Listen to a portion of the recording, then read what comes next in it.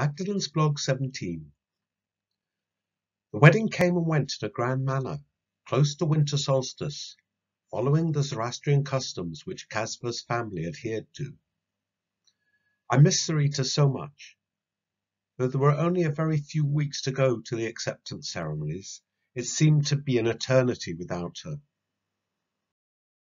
She followed her path with such a simple faith that it was hard to believe that she really meant what she said, but I'm sure that she did. To me she was a little golden Aphrodite, goddess of love, and I was not surprised that Caspar had fallen for her so completely.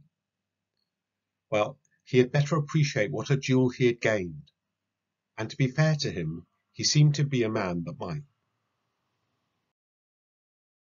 I sighed again and again inside. Where to for me now? My mind turned to the goddess herself. I needed to comprehend what it meant to follow her path, rather than just blindly blundering on. What had I really understood about her, them? The questions continued to circulate in my head.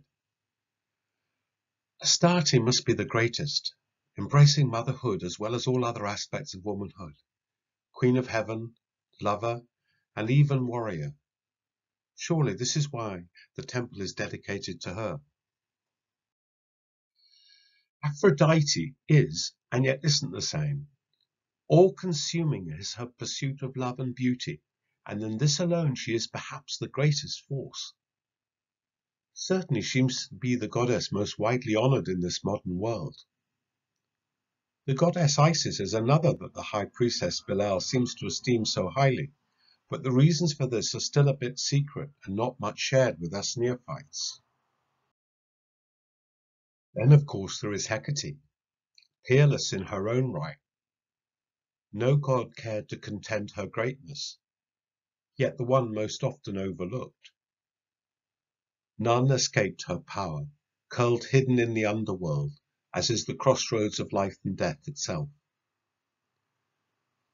The winter, with Adonis in the underworld, seemed to belong most particularly to Hecate, and with that thought I found myself wandering towards the herbal gardens, where the eldest priestesses stayed that understood so much of goddess lore.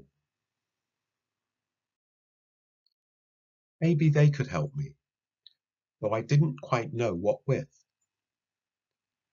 It was the middle of the afternoon, and though the day wasn't very hot, the sun was bright and most of the temple was still enjoying a lull in the day's activities.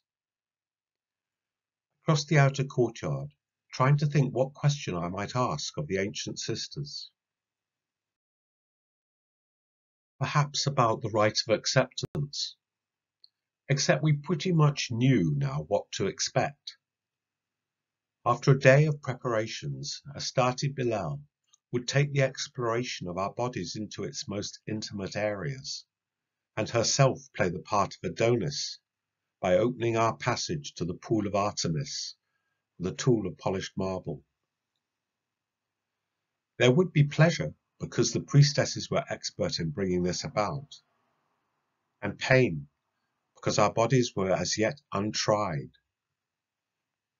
So much we had found out. Then again I could ask about the great secret, the potion that is called Hecate's knife. Only these ancients knew its whole, apart from the high priestess herself, and perhaps her closest aides.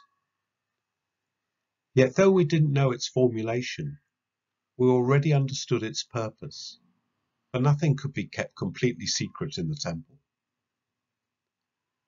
The potion is what the priestesses took that stopped them from getting pregnant, and Bel will prepare it for each of us.